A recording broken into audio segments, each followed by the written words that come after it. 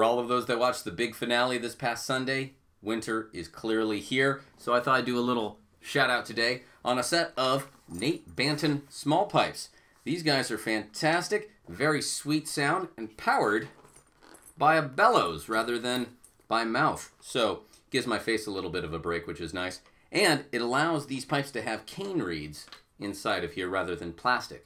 Most mouth-blown small pipes are reeded with plastic reeds because of the moisture issues from your breath and everything. So the cane reeds, very sweet sound, and these are just a joy to play. And it has an extra key on the top that lets me hit that B in the second part of the melody, which you normally can't hit on the Highland pipe. So many thanks to Mr. Peter Bailey for letting me borrow these. So that's my tune challenge for this week. I hope you enjoyed. Remember to like and share this video. Subscribe to our YouTube channel. We have prizes.